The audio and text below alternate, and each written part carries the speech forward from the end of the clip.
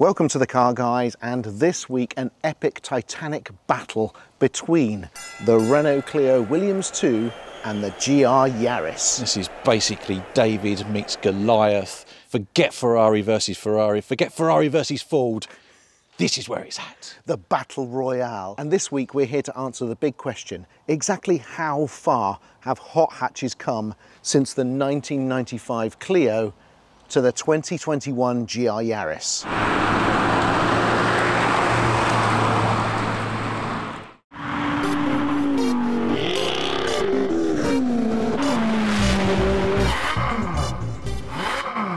So here we are, Jason. This is the one that a lot of the fans of the Car Guys have been asking for. They've all wanted my pristine 7,000 mile Renault Clio Williams 2 out of the garage and on the road. And we thought it was the perfect excuse to bring your GR Yaris and to jump in and out of them and really try and understand how much the game has moved on in terms of hot hatches. Yeah, massive evolution. This was not the very first of the hot hatches, but kind of the benchmark for hot hatches. And this Yaris is in the same vein. It's a real scamp of a car. It wants to go, great handling.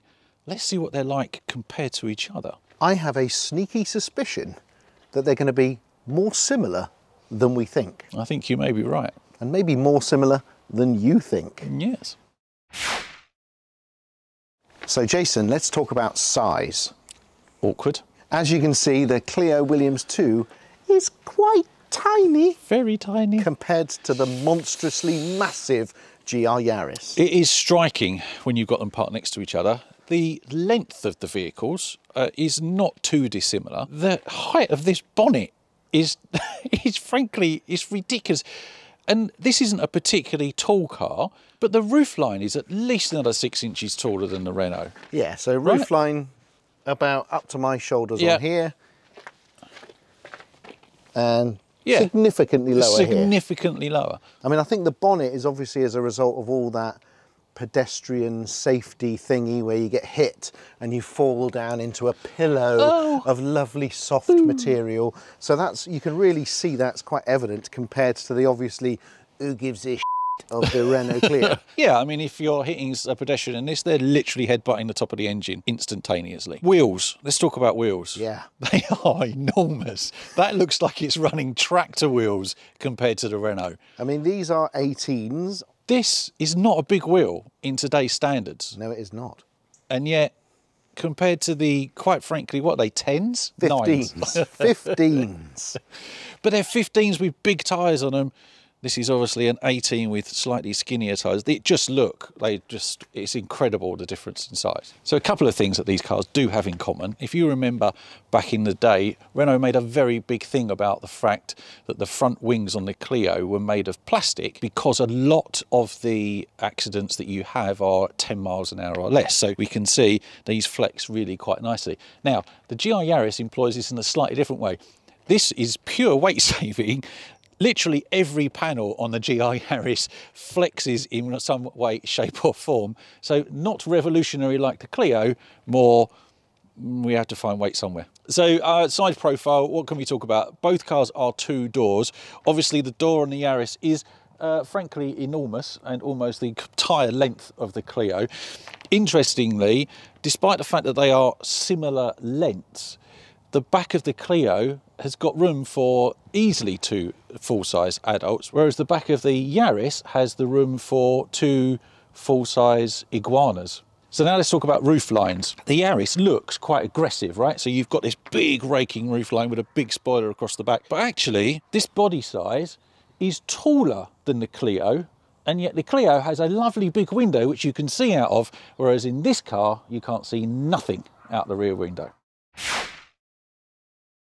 Right, should we talk engines? Why not? Because this may be the only place that you're going to come out and top trumps. So in the Yaris, we have one of the most sophisticated 1.6 3-cylinder turbocharged engines, the most powerful 3-cylinder engine ever produced. What do you got?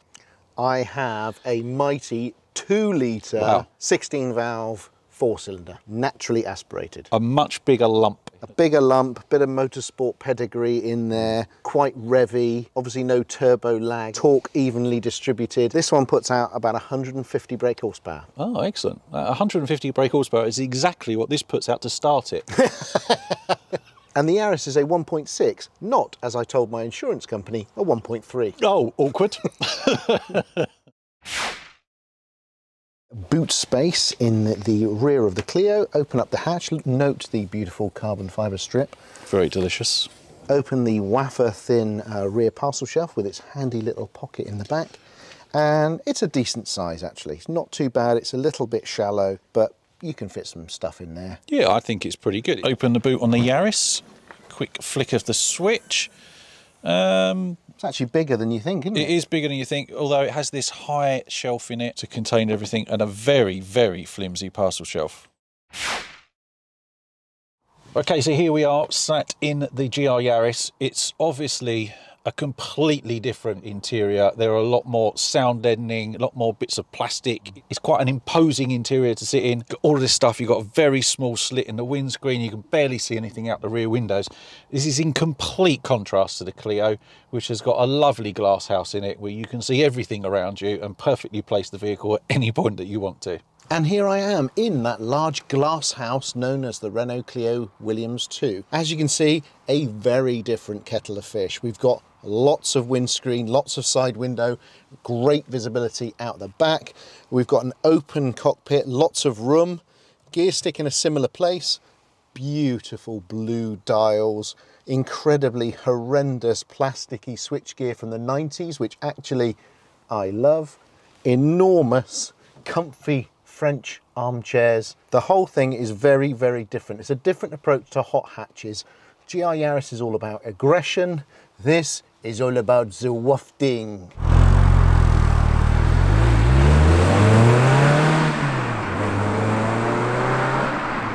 So Jason, you have now jumped into the Clio Williams. You've just been driving the GR Yaris for over 2 hours. So you're now perfectly positioned to say exactly what the differences are between the two cars in terms of driving. So first thing you notice is that these seats are very, very comfortable. You sit right down in them. This is classic hot hatch driving position where your knees are up near the top of the steering wheel. You're kind of in a very high, almost like driving a van. The gear change is sweet as a nut on this car. It is so lovely. Steering is super light, very responsive, but you can definitely feel that understeer is a thing. Yes.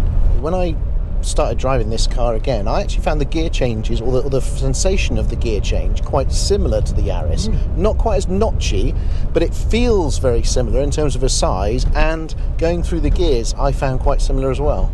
The hand from steering wheel to gear shift is very similar in that respect, and the throw, the Yaris is a little bit smaller box on it, a little smaller gate, but this is so lovely. The Yaris can be a bit notchy.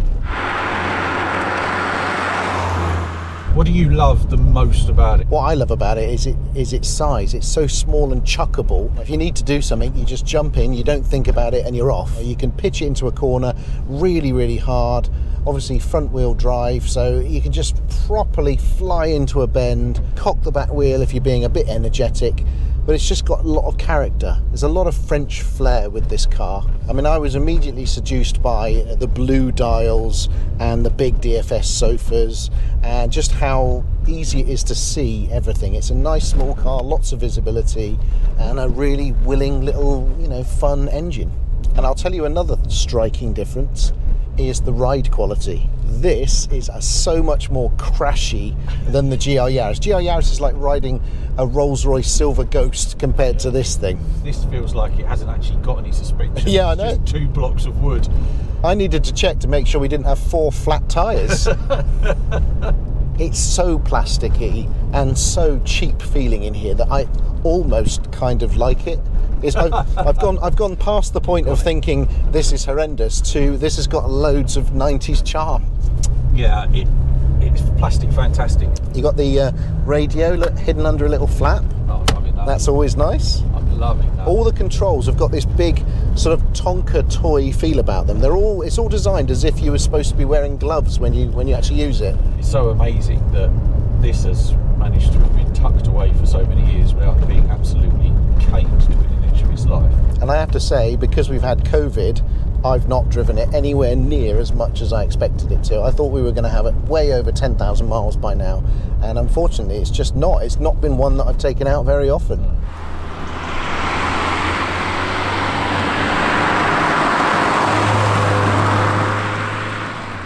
So one of the other things that is very similar to the Yaris, turning circle is diabolical. Is it really? I've not really noticed that. It's awful. I mean, you'd think that this thing would turn on a halfpenny, wouldn't you?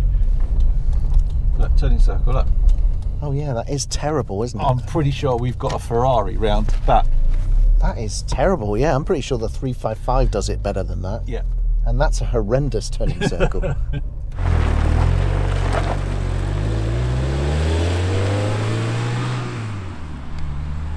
How do you find the pull of the engine then? So compared to the Yaris, obviously there's a lot more torque, a lot more actual speed with the Yaris. Well, what about the power delivery? Yeah, do you know what? It's not a particularly torquey engine. So you look at the speedo and you think, oh, actually I'm going a lot faster than it feels like I'm going. The thing with the Yaris is you get that big gob full of torque, which pushes you back into the seat, and you're like, oh geez, we must be going really quickly. This doesn't do that. I think the Yaris is more of a point and squirt car. Yep.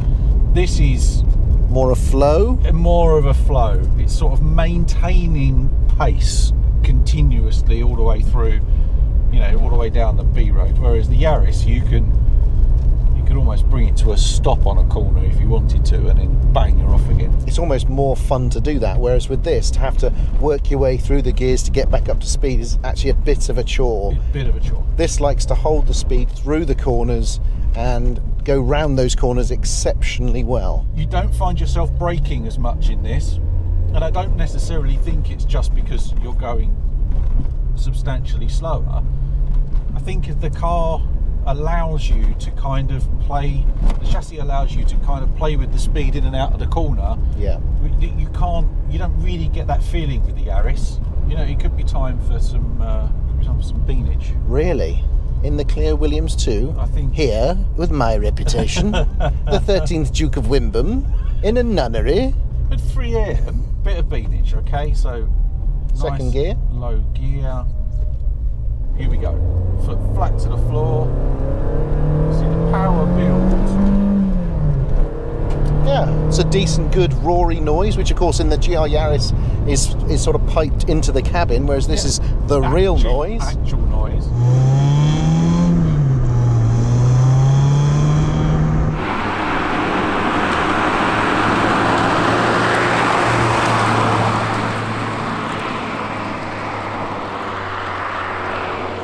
That felt pretty quick to me. And that was 60. So, you know, it's not slow. You do have to get it up round the top of the rev range to really feel it kick in. Yeah, you do.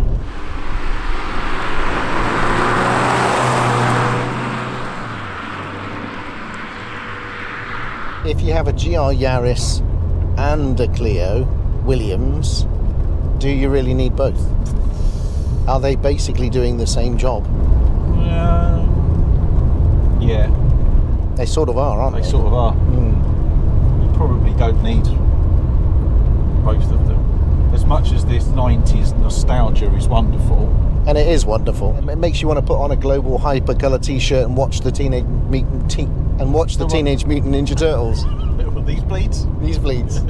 I would take those rosary bleeds and stuff them up your nose. These bleeds? Those bleeds there.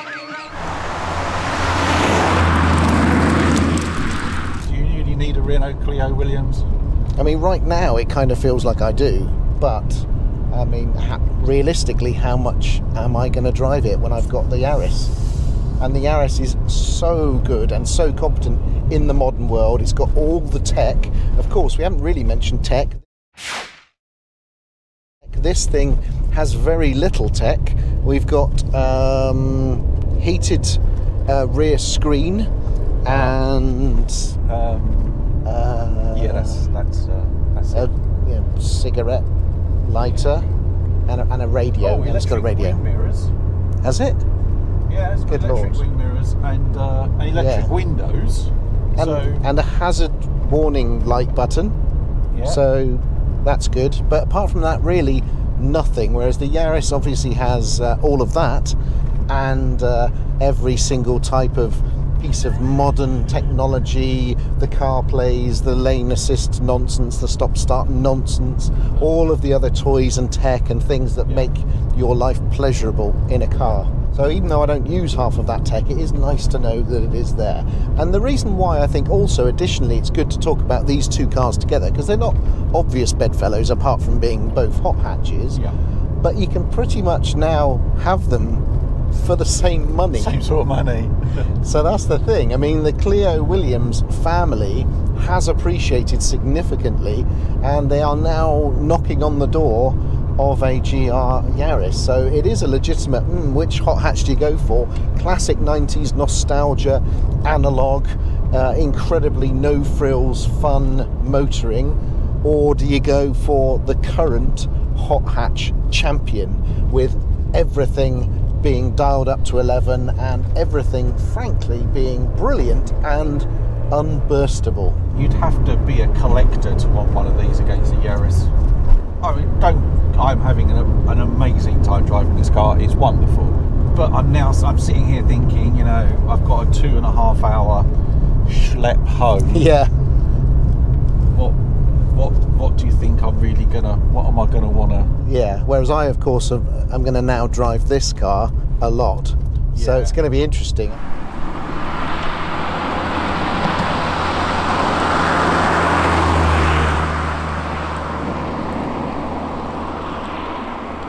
What's it like in this corner? This is a good corner.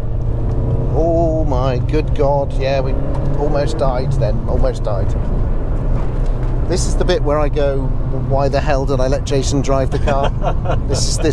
This moment is happening now. Yeah, right now. That bit where he enters a corner just a little bit too fast. And you think, is my collision damage waiver insurance fully up to date? So, in conclusion then, how much has the game been moved on with the GR Yaris over the Clio Williams 2? Substantially. Yes. I mean, I think obviously technology, safety, usability has come on leaps and bounds. But we are driving a modern car which is much worse to see out of than the 90s car.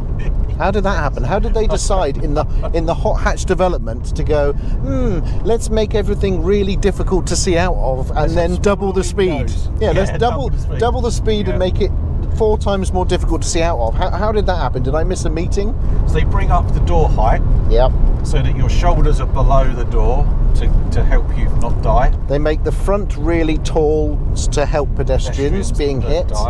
They put overall everything is sort of bulbous to make it more safe, and then strangely they give it loads more power and less visibility, so you're more likely to have an accident. So it's almost like a self-fulfilling prophecy. Yeah. Here you go, you're definitely going to crash in this. But don't worry, because it's really safe. Yeah, it's fine. Even for pedestrians, hit as many as you like. As many as you want. Not a problem. Thanks for watching this episode on the GR Yaris versus the Renault Clio Williams 2. Really hope you've enjoyed it, and if you have, don't forget to subscribe, ding the notification bell for when we have another film uploaded. Find us on Instagram, Facebook and our website. And don't forget the merch. Never. There'll be another Car Guys episode along next week.